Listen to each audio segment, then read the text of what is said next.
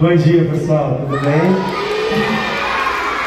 Legal, a animação a esse horário é muito bom. Nós vamos fazer uma apresentação aqui com a Facmol. Em primeiro lugar, nós agradecemos a presença de todos vocês, né? Que vocês são a parte que vai abrilhantar o nosso evento aqui, né? E gostaríamos de trazer para vocês, fazer uma divulgação. São dois projetos, tá? Um projeto de clássicos do rock, o outro é Soprando Raízes. Então, também tem a questão da formação de plateia, né? Que é para vocês saberem, né, os outros tipos de músicas, né? De rock, sertanejo, regional, caipira. Depois nós vamos ter a dança caipira, a catinga também, né? Então, em especial, nós gostaríamos de agradecer a diretora Suzana, a vice-diretora Amanda Angélica, por esta oportunidade, bem como a todos os professores e funcionários desta EMEB, Comendador Hirayuki no mundo. E para que eu comente um pouquinho, brevemente, aqui sobre os projetos a serem apresentados, eu vou convidar aqui a coordenadora pedagógica, Fabiana Alves dos Santos. Por favor. Bom dia, gente, tudo bem? Primeiro, obrigada por receber o projeto aqui na escola de vocês.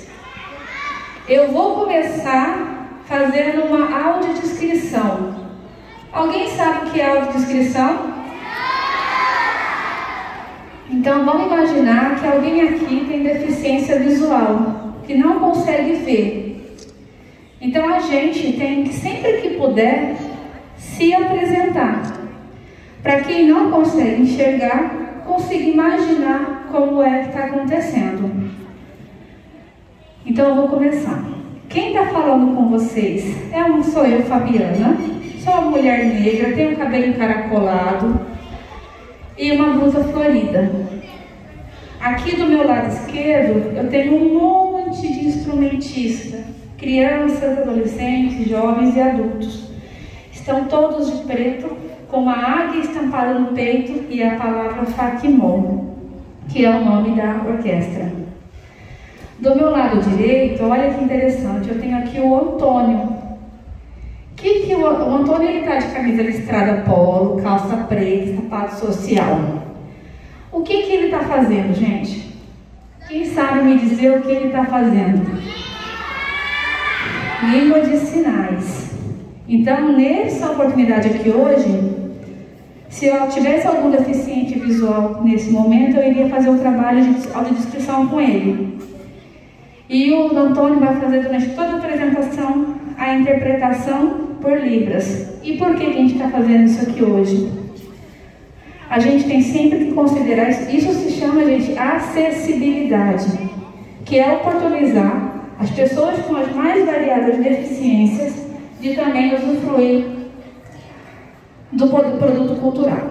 Como o Eliane bem disse, a gente está aqui hoje mostrando um pouquinho do trabalho que é feito pela Facmol aqui em Pereira Barreto.